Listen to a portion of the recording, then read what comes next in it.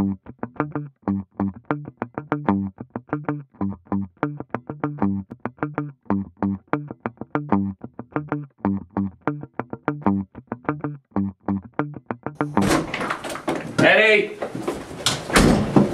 Eddie! Hey Eddie, guess what? Hey, Walter. What's up? It's Jet. Yeah, whatever. So what are you doing here? Where's Eddie? It's top secret. Well, I think he's in the bathroom. Why do you think that? Because the bathroom light's on. Well, I can't confirm or deny whether he's in the bathroom or not. So what's in the briefcase?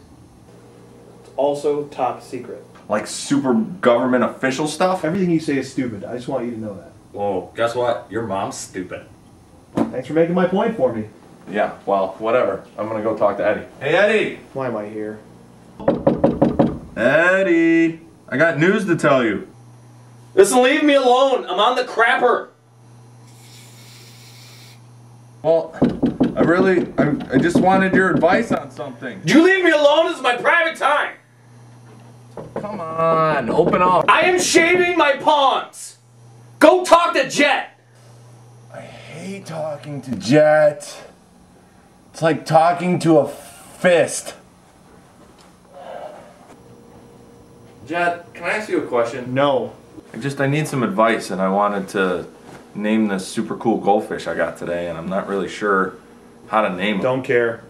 Eddie, Jet's not talking to me.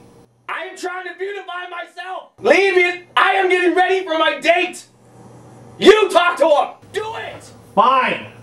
What do you want? I have this goldfish, right? And it's super cool, and I've never had a goldfish before. So I was wondering, what should I name him? Most human beings are myopically obsessed with adhering to some kind of arbitrary name based solely on the characteristics displayed by the pet.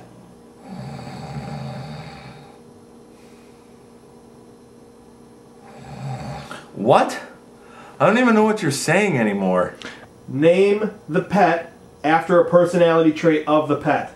Awesome. Thank you. That's super. You are the best sometimes. Walk away. Hi, Floaty! It's lunchtime! Oh, it's snowing food.